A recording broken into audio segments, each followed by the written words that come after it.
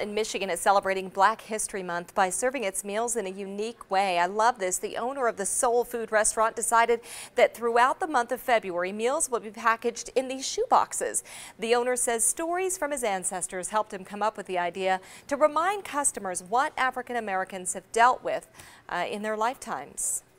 Walking into a restaurant, being seated, ordering food, and when you think about folks 50, 60, 70 years ago, they didn't have that privilege.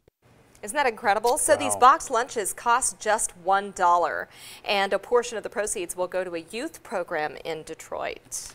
All right, we're still ahead.